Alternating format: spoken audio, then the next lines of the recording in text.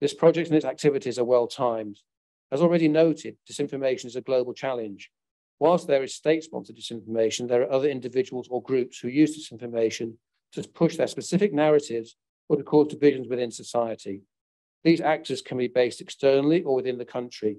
They can target any issue, not just security and political, and their messages can affect people from any profession, field, age, ethnicity, or geographical region.